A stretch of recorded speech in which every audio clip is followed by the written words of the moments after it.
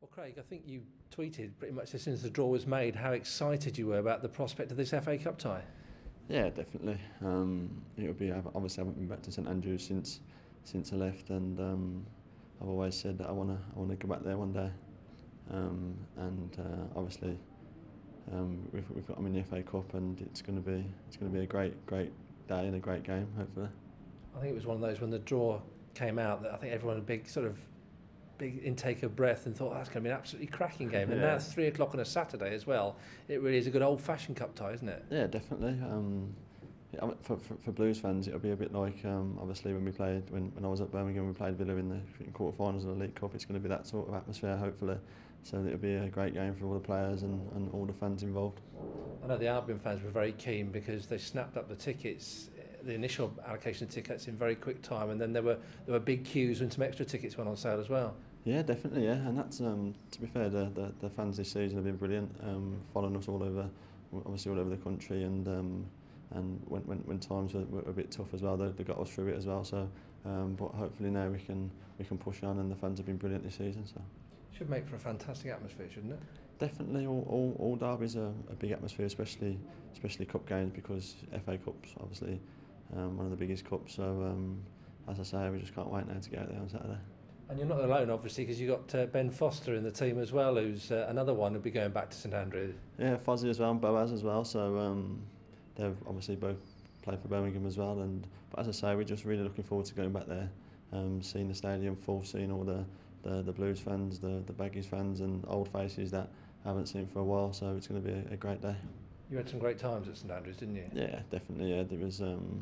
I loved it there, to be honest, and it was sad. It was sad for me to go, but these things happen, and I had some. Obviously, winning the cup there was one of the biggest of my highs of career, and obviously getting relegated was a big blow. So, but as I say, it's a massive club, and hopefully under Gary Rowett now they're getting back to where they should be. Yeah, they do really seem to have turned the corner since Gary Rowett went there. Yeah, definitely. I think obviously he's played for the club before as a player.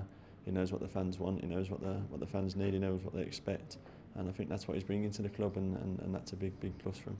As you say, lots of old friends to see before kick-off, but once you're out there, I mean, this is a massive game, and there's so much at stake. Yeah, of course, it's a FA Cup game. It's a massive game. It's a derby. You got all the bragging rights for Birmingham City fans, for West Bromwich Albion fans, for everybody. So it's a massive game for both teams, and we just can't wait to get out there now and put on a performance.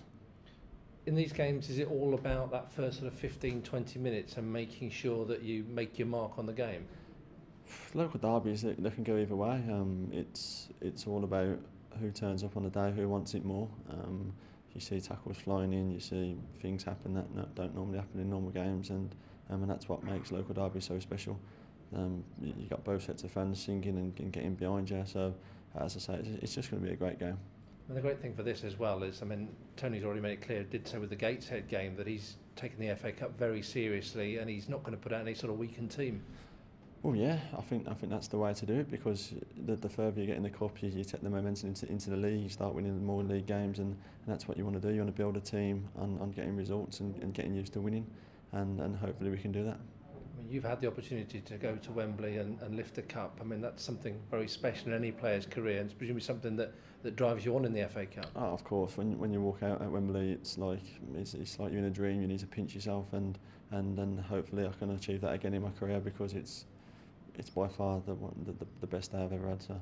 And you'll know already that, I mean, Albion fans are desperate to get that there and have another taste of the FA Cup final. They've come close, semi-final in recent years, but that final's been elusive. Yeah, definitely. But that's what we want to do. That's what we set out to do. That's what we aim for as a player. It's your job to win every game that you're playing, and that's what you get paid for. You want to give the fans something back, what they put into us, and hopefully we can go as far as we can, and hopefully get to the final for the fans.